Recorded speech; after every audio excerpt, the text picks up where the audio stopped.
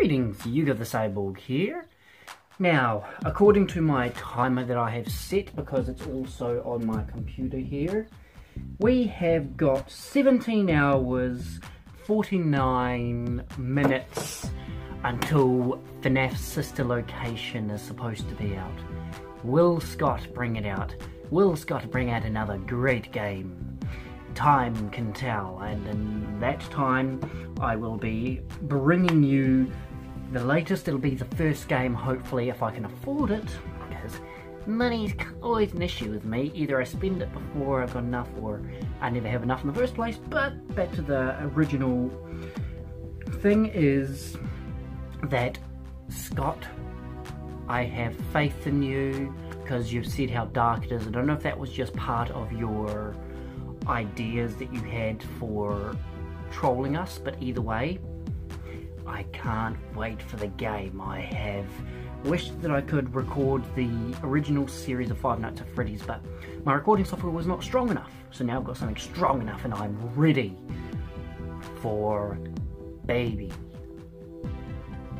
Now, before anything starts, has anyone any idea what they are expecting?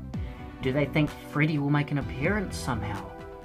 He's added voice actors to this, so what does that mean?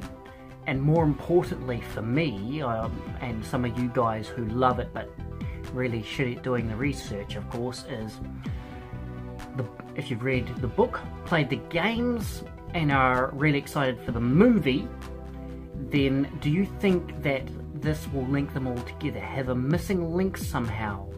Like, I remember there was a theory going around about BB and JJ and how they're humanoid, and now they've got a bit more humanoid characters here. It's going to be very interesting to see what happens, but again, Scott will prevail. I have faith in the Scott Coffin that we have all grown to love, and I have loved all of his old games, and I didn't even know he was the creator when I played them, so that's great. Keep up the good work, Scott, if you're watching this, and for the fandom, I cannot wait, because, like I said, in like 17 hours, everything is gonna be crystal clear or super dark. I can't wait. See ya. Until then.